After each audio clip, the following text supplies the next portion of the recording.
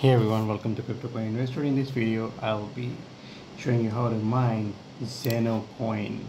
Okay, so this coin is gaining a lot of popularity on what to mine website. It's third most popular coin right now among the GPU miners. So it's one of those coins which is getting really popular. Uh, so what is Zano? Zano is a hybrid PoE POS.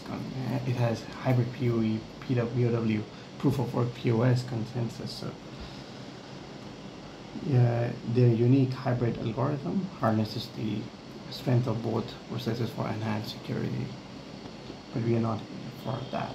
We are not here for that. We are here on how to mine Zano. So I am right now using a machine with NVIDIA GTX 1650 Ti, so not a very powerful machine by any standards, but it is more than enough powerful to give you an idea on how to mine Zano. So right, so what you need to do is you need to download the zip file which I have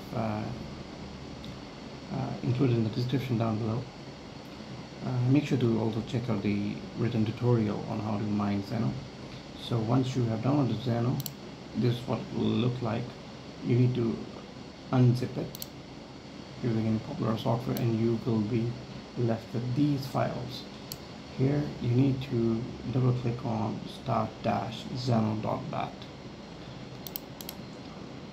What is inside this is this data.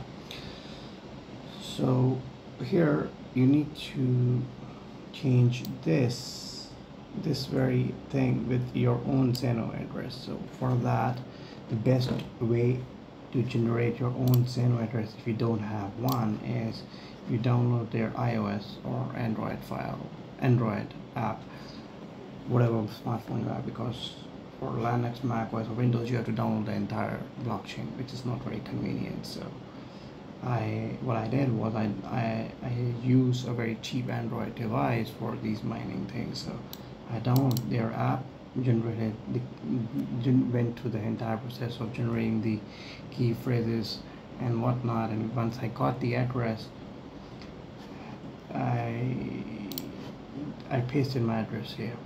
So I've done the homework for you guys, and here as well, once you pasted your address, you have to swap the CCD, which stands for Crypto Coin Daddy, our website. You can replace this with your own worker name, so you can write Alex or whatever you want. Once you've done that, you go to File, Save, and after that go back to your File Explorer. You have to double click on start-zano.bat.